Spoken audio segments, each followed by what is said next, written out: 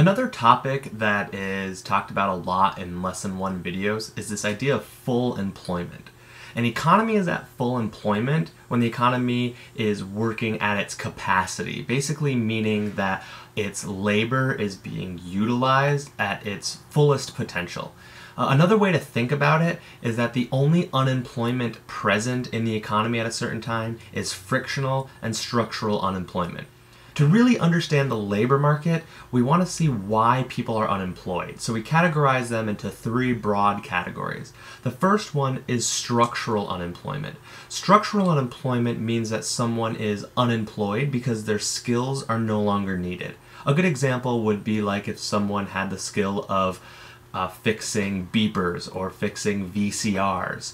Their skill is no longer needed, so they need to figure out a way to update their skills to re-enter the labor force. This is what we call a good type of unemployment because we want to see people's skills being outdated and people updating their skills so that way we get better products and we advance as an economy. The second type of unemployment would be frictional unemployment. And frictional unemployment is when your skills are needed, you're just trying to find the job that's right for you. In economics, we call this friction. There's some job search friction when you're searching for your job. This is good as well for the economy because we don't want people to just take the first job that's available to them.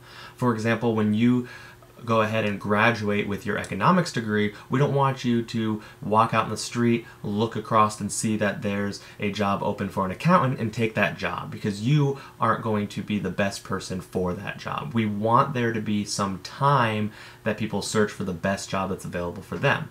On the other side of the coin, we want firms to be hiring not the first person who comes in the door, but taking some time to find the person who's best fit for the job.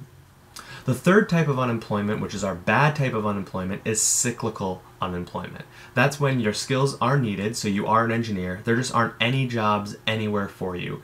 And that's due to a recession. It's due to businesses and firms losing profits. So when we talk about the economy being at full employment, we're talking about only structural and frictional unemployment being present.